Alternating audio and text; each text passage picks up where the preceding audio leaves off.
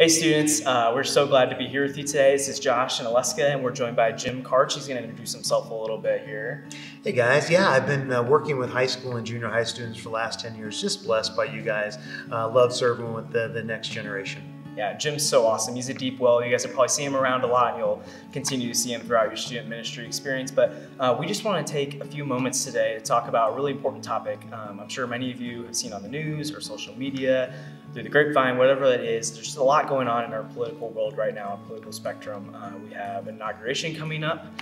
We just came off of the stuff happening in the Capitol. We had an election. We had just had so much stuff going on in 2020 and early 2021. And so we want to take a moment to talk about what is a Christ-like response to politics, to the transition of power, to when there's political unrest. What do we do as Christians when we have that? And so, Aleska, would you share a little bit about what this has been like for you during this season?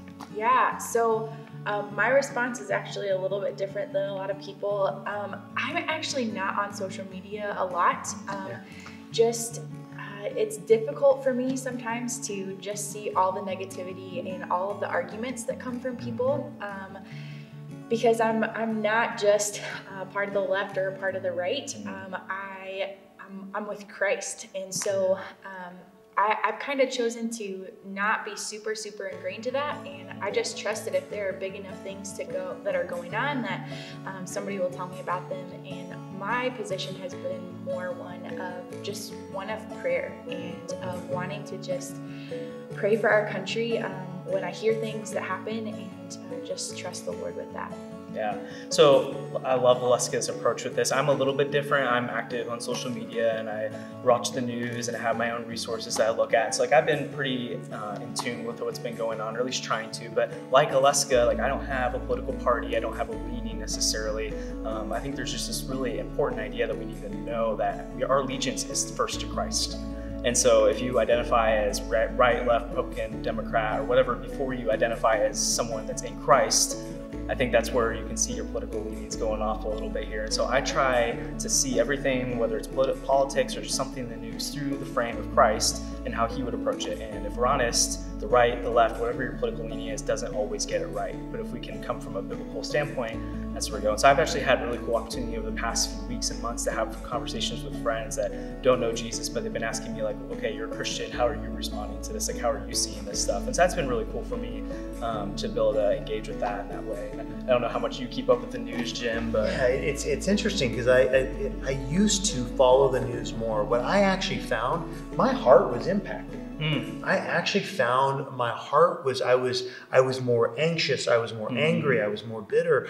And it's similar to my music selection. I find that what I intake, so it's all holistic, it's all the same, whether it's the media, whether it's what I watch on TV, whether it's what I listen to just on podcasts, it affects my heart. And so I've really been intentional over this last decade to try to refine that. And the media and the news is one of those facets that I've tried to dial back. If you think of that as a dial for your attention, dial that back. So I think that's one of the takeaways. If you're feeling anxiety and anger right now, maybe that's a sign and a time for you to be able to dial back your intake of that type of thing. Take an assessment of what you're listening to. Maybe that can be one of the things you take away from this. Yeah, that's so good. And something that you pointed out there is that this stuff affects our hearts. It affects what we're doing. That's because everything we do is worship. When we talk about in our everyday worship series right now, whether it's we think about prayer, we think about reading the Bible, we think about musical worship, but every act, everything we do is worship, and all of that affects our hearts. It affects who we're becoming. So media consumption, politics, that's all forms of worship. And we might be worshiping the wrong thing sometimes, but we got to reframe our minds. We have to be focusing on Christ. And we're actually going to be talking a little bit about Romans 13 today, and Russ is going to go a little bit about that. But before that, I want to give us a little bit of a reminder that if you're confused right now, if you're scared right now, if you're just seeing all this stuff and this is the first time you've maybe really engaged in politics before, I just want to give you the encouragement, or I don't know if this is encouragement really, but this stuff has been happening since the dawn of time. Ever since humans have sinned and fallen short of the glory of God, we have been power hungry, we've been corrupt, we have been sinful.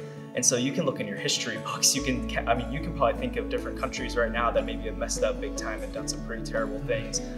You can look at our own U.S. history. You can look in the Bible and see countries that have fallen. Israel has fallen, and no one is removed from this idea of corruption within power. And so when we look at politics in our day right now, we shouldn't be surprised that stuff like this happens, especially when we're not following after God, when we're living in a country that isn't Christian. You know, we're not, like, America isn't Christian. We have Christians within it, but we're not a Christian nation. Even then, we're still going to fall short. And so, but Aleska, would you just share a little bit what Scripture has to say about that? Yeah, so we know that it's really important that we view everything through the lens of God's Word, because we know that it is truth. And as Josh said, civilizations have been rising and falling for all of time. And one of the things that has been really impactful for me when I first learned about this is in Romans chapter 13, verse 1, it says, "Everyone must submit to the governing authorities, for all authority comes from God. And those in positions of authority have been placed there by God." Which I know is like a super, super crazy idea, that like even the people that we don't agree with, that God has placed them there.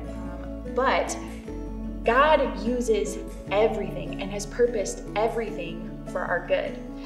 We can read that in other places in Scripture too. But just as you're thinking about what's going on, whether or not you agree with what happened with the election, our president-elect has been placed there by God. And so we can trust him, we can trust the Lord, that he knows what he's doing, because he is ultimately in control. You know what I love about that scripture in Romans 13? If you look at 12 before it and you look at after it in 13, what I love that Paul does is he sandwiches that. It's not a standalone scripture.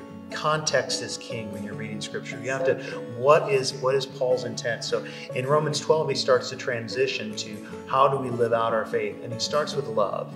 And he starts talking about how love. If you read the beginning of 12, love must be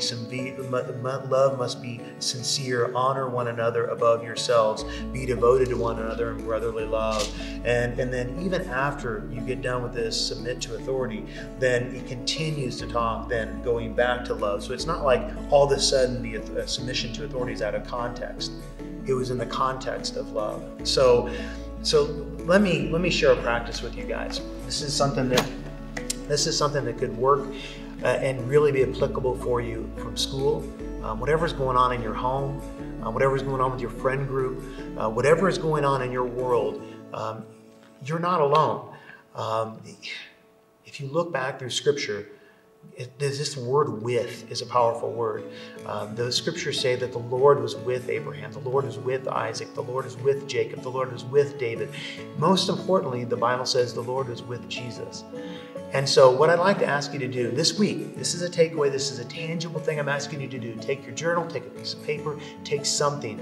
Write out the things that are causing you stress, anything that's causing you anxiety. Maybe it is the election, maybe it is the inauguration, maybe it is the persecution of some of our brothers and sisters of color. Whatever that is causing that anxiety in your world, I want you to write it out. You're going to notice your tension. You might be tight. Your pulse might increase. And then I want you to think about what the Bible says, that you're not alone.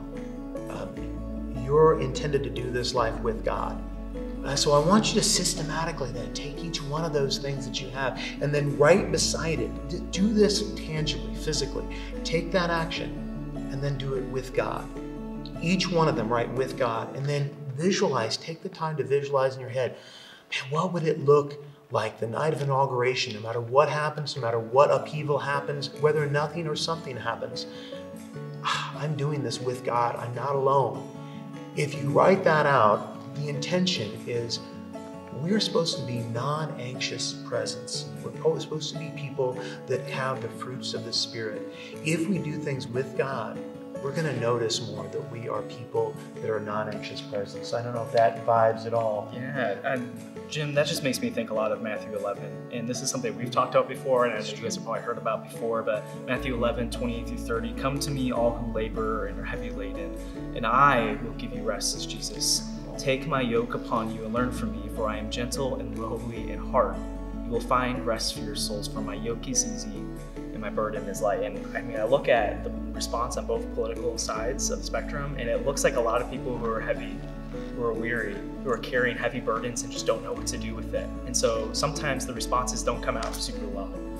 Doesn't mean the issues aren't important, but that doesn't mean that our reactions maybe are showing where our heart is. And Jesus is really clear here that if we submit to him, if we're following him, if we give ourselves to him, he's going to give us a yoke. It's this like tool that they use like cattle, and it would just kind of, it's almost like a neck brace almost to keep them kind of in line. But he's just saying that if you are so in tune with him, that he will give you this barrier, this thing to hold him close to you that is light, that is supposed to make you go through life and just abundantly know who he is, and to be gentle and lowly in heart. Like, what does that mean for us to be gentle and with the way we react in love towards people, and to be kind?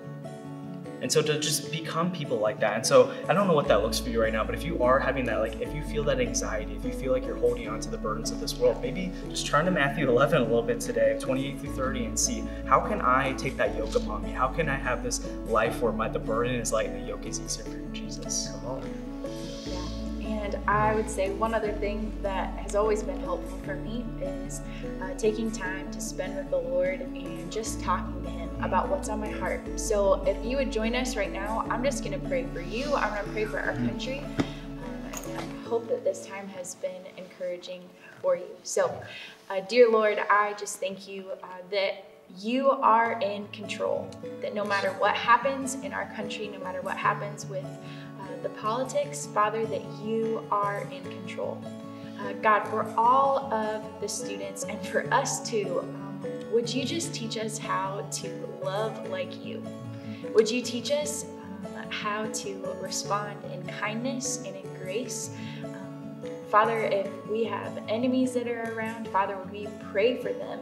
Would we lift them up to you?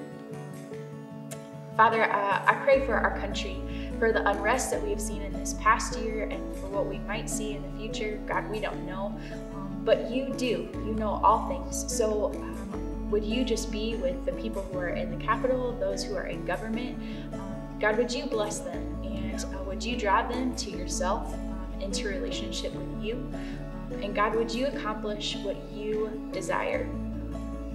God, we just love you so much, and we pray all this in Jesus' name. Well, hey guys, thanks for joining us. We hope this was encouraging for you. Please keep following us. If you haven't, click subscribe and you'll be able to see all of the other awesome videos we'll be putting out. And we would love to see you in person here at ECU Christian Church on Sunday mornings at 11. Hope to see you soon.